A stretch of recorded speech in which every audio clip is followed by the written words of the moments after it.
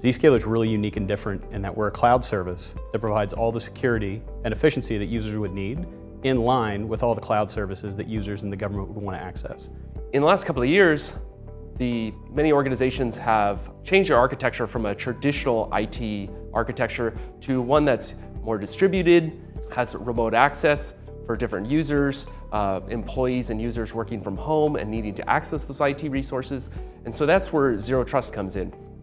Zero Trust is a way of controlling your IT infrastructure, not just from network perimeters, but also from an identity perspective as well. I think Zero Trust from my perspective is dynamic need to know, just enough access at just the right time for just the right individual.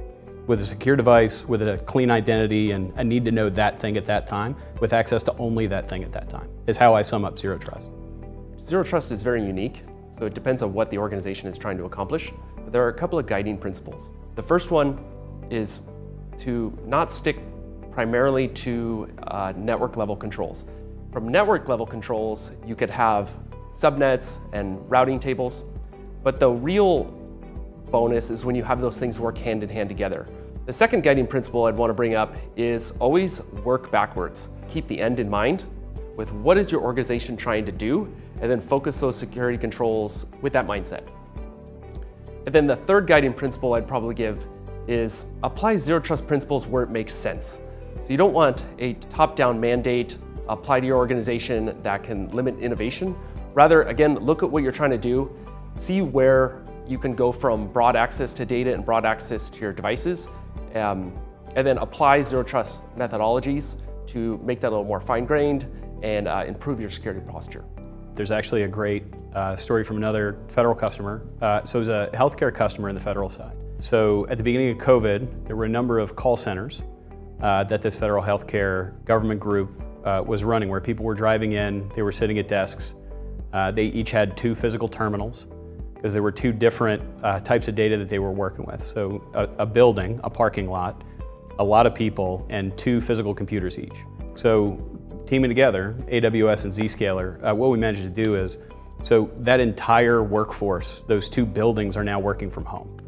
And what they're doing is each of those people, instead of having 2 physical machines, has 2 workspace instances. And those instances are being protected by Zscaler with our ZIA product, which is basically protecting all of their interactions with public applications or the internet, as well as ZPA for any private connections, the Zero Trust model in that, to any private applications.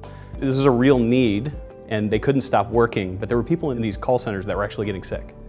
So being able to team up together, we were able to provide a solution that allows the mission to keep going, and at the same time, protect the individual government employees.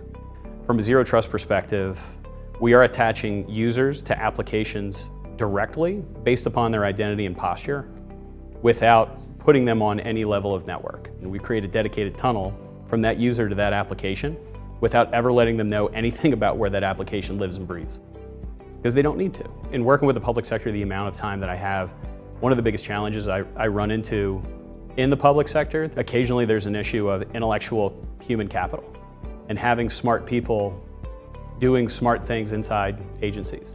It's important to maximize the potential of the individuals, the brilliant individuals the public sector has, and I would rather have them doing the brilliant work of building applications or solving problems rather than managing a server rack or running a thumb drive down a hallway. Cloud Smart is, I'm going to leverage AWS and I'm going to have a direct path to it. It's a much simpler and smarter way and more efficient way to do things. Or most importantly, it creates more efficiency inside the mission.